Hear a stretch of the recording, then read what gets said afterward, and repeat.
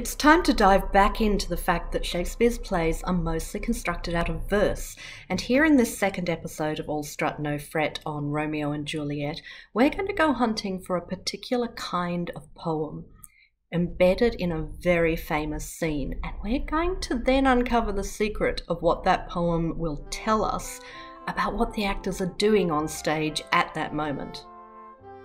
Told you this episode was about kissing.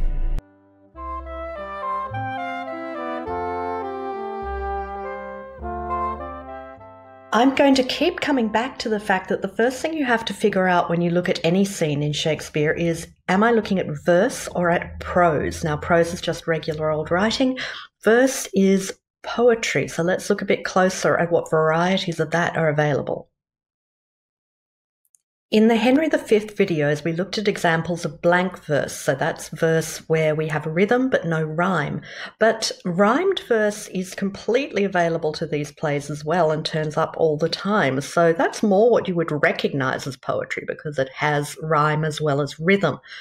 But beyond simply having lines that rhyme, in order for you to recognize something as a poem, not just poetry, it needs to have a structure. And that structure is formed by things like the rhyme pattern, by the number of lines and so on. So now we're going to go and look at one of the most popular forms of a poem available to writers in Shakespeare's day and ours. In Shakespeare's circle of colleagues and patrons, if you wanted to prove how cultivated and literate you were, you had to be able to knock out a sonnet. For the purposes of this conversation, it's useful to think of a sonnet as a poem that had 14 lines, and different rhyme structures available could be thought of as a group of 8 lines followed by a group of 6, or as 3 groups of 4 finished off by a rhyming couplet. Shakespeare, of course, wrote a bunch of sonnets that were not embedded in plays, but writers of his time also would have looked to Italian poets like Petrarch for their idea of what a sonnet should be able to do. The sonnet was the form you used for love poetry, but it was also the tool you used to show off how good you were at being in love. What does this have to do with Romeo and Juliet? Well, Shakespeare was creating a romantic couple and he was putting them on an Elizabethan stage. In the scene where they meet, as in any romance, he needed to let the audience know that something important was going on. And the Elizabethans knew that a sonnet meant a particular kind of important. So how does this important meeting happen? What do they say to each other? What do they do? Well, Romeo spots Juliet across the room and he does what any brave young man would do, and he goes up and grabs her hand, but then he has to speak.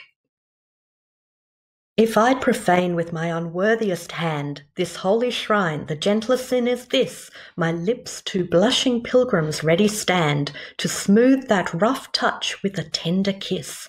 So Romeo grabs her hand, he kisses it, he's already talking in poetry, it's 4 lines in an A-B pattern.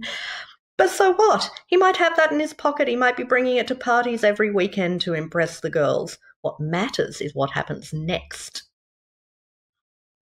Because Juliet answers his 4 lines with 4 of her own, and those are in rhyming A-B pattern too. So she's already shown that she is so quick on her feet, because she couldn't have prepared this, that she can respond to his sally in kind. But after that it gets even better, because the next 4 lines are shared between the two of them. They are now already so in sync, so responsive to each other in the moment that they are able to create another 4 lines of rhyme. But while we do have verse here, we don't yet have a poem. We simply have stanza after stanza of that A-B rhyme form. In order for this to become a sonnet, what it needs is 14 lines, which gives us space for a rhyming couplet at the end. But how are we going to get there? How are we going to meet that challenge? Because everybody knows that if the hero wants a reward, he has to complete a challenge. So what does Juliet do here? She throws down this one line: "Saints do not move, though grant for prayer's sake." And now she's left the field open for Romeo to succeed or to fail. Yes, he does it. He responds, then move not, while my prayers effect I take. He's completed the rhyming couplet at the end. That gives them 3 stanzas of 4 lines each, plus a rhyming couplet, total of 14 lines. He's completed the sonnet. He gets the reward. And that's how we know at what point in this scene Romeo and Juliet kiss. This most literary of artifacts, the sonnet, is our means to know the answer to that most theatrical of questions: when do we get our romantic couple to snog? And that's why we care about what form the script is written in, because it gives us a way of leaping right ahead into understanding what the mechanics of a scene are and what emotional things are going on between characters, and also what physical actions are being performed. It's amazing. I think most people accept that Romeo and Juliet has a lot of sex in it. How could it not?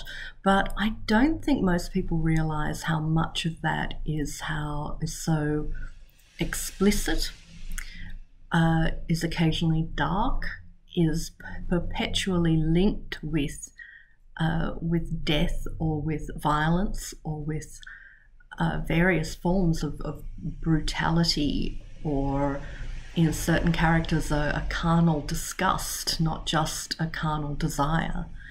And if you don't seek out those things, you're missing a very big portion of the play.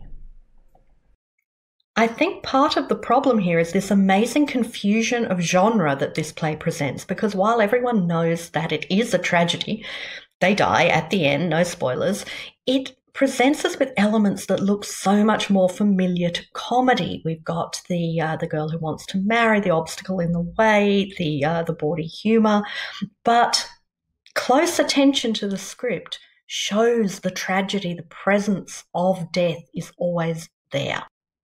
You're probably quite familiar with the opening prologue to this play, 2 households, both alike in dignity and so on, that tells us the full story.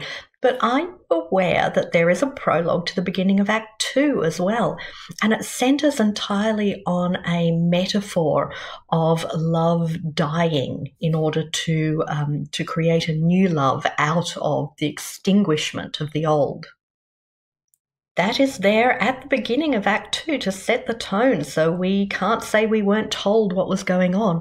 But have a look closely at this really famous line of Juliet's and look at the extraordinary cleverness of the dramatic irony here. When she sees Romeo, asks the nurse who he is, she says, "Go ask his name. If he be married, my grave is like to be my wedding bed." Now, this is usually taken as a hyperbolic expression of Juliet's feeling that if he's not available, if he's already married, she'll die of not getting him. But look at the perfection of the trick, that when he marries, he does in fact make her wedding bed her grave. And you're going to find echoes of this all throughout the play. Every time Romeo walks in, either in person or in reference from other people, he's spoken of as if he is carrying death with him, as if he himself can be identified with death. I'm not pushing a line that Romeo is a villain or consciously malicious, or even that he's cursed in any straightforward way. I am suggesting that Romeo, as a figure of death walking through the comic structures that scaffold this play and turning it into what it ultimately must become, is a powerful image and a lesson in looking closely at the details of this play rather than assuming we know it. I know it looks as if my 5 crucial steps have completely fallen by the wayside, but I'm hoping in the next video, when we return to the importance of reading the last word of each line and I begin to go through the activities for marking up the scansion, you'll see the way all this ties in together and shows us where to look. In the meantime, the lessons to take away are: look for the form, give plenty of time to paying attention to the details, be open to finding things that you never suspected were there. Never forget for a moment the way all these elements interact and support one another. And Always travel with a sonnet in your pocket.